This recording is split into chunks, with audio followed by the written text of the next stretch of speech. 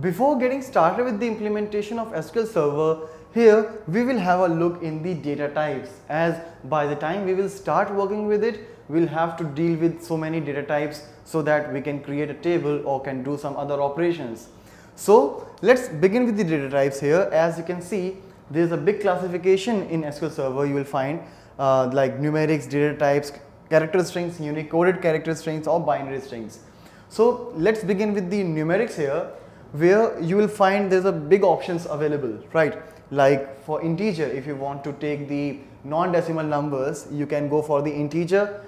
Depends which type of number or how big the number you want to take, you can choose the accordingly. You can choose the different options available here, like big int, small int, tiny int, bit for ones and zeros, that is true or false, that can be converted as well. Decimal, money, small money. It will also get the currency symbol along with the number, and numeric, where you can pass the size as per your requirement. So we'll have a look on that as well. So basically you can see like big int, you can see there is a 8 byte, 4 byte, 2 byte, 1 byte. So you have the data types option, you know the size, and here's the range. So accordingly you can choose, like if you are sure like the number can go crazily big, so you can go for the big int as well. Similarly, you can see the money and small money. Again, the range is different, and here is the range available along with the storage size.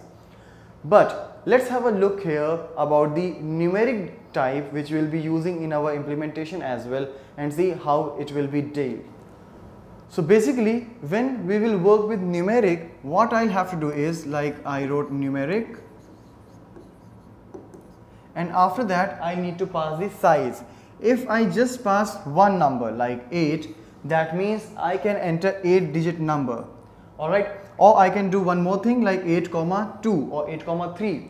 So what it means is, like after the decimal I can enter 2 decimal places number, alright, but before that how many numbers would be there? 6, as 8 is the total width of the number and 2 out of which is a decimal. So before the decimal you can enter the 6-digit number. Now it's about date time data types, like date if you just want to store the date, time if you just want to store the time, small date time. Small date time basically will not take the microseconds in that. The small date time will take the date, time and time till the seconds only, alright. But if you will talk about the date time and date time too, it will take so many decimal places for the seconds as well. But here it will only take till seconds, not the micro milliseconds, alright. But these will be taken care by the date time and date time too, where date time 2 has even the bigger range of taking the time part. Now let's talk about the character strings, where we have a couple of options like char n and varchar n. As the name says, char, it will be taking the characters. How many characters? That you can specify right here in the n, and maximum it can accept the 8,000 characters, and the very same case is with the varchar. But the difference is it is the variant character. That means if out of suppose by the time you define it, you give a size called 20, alright. Out of 20, like I stored Anadi, A-N-A-D-I, 5 characters are there, 15 are remaining.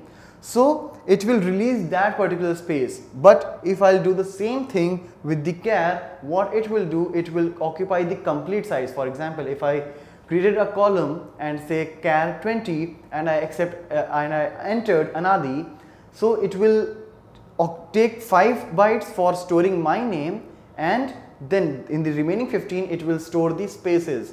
So it actually allocate all the size and it wastes some size. So we will use the char data type only when we are sure that we are going to enter the fixed length string.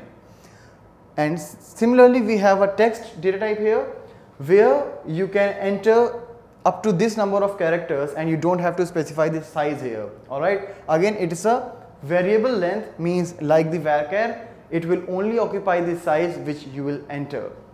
And in the same pattern you will get some unicoded character strings also, like nchar, nvarchar, ntext. The behavior wise is same. The size of each character is double, like suppose here we are taking one character is taking 1 byte, here one character will be taking 2 bytes. So you can see the range is just half, 4000 for nchar and nvarchar, and similarly for ntext also the range is smaller.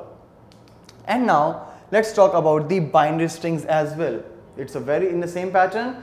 If you want to store something in binary like the image or some other file information, so we can store them in form of the binaries. Again, if you're using binary and var binary, you'll have to pass the size, and maximum it's up to 8000 characters.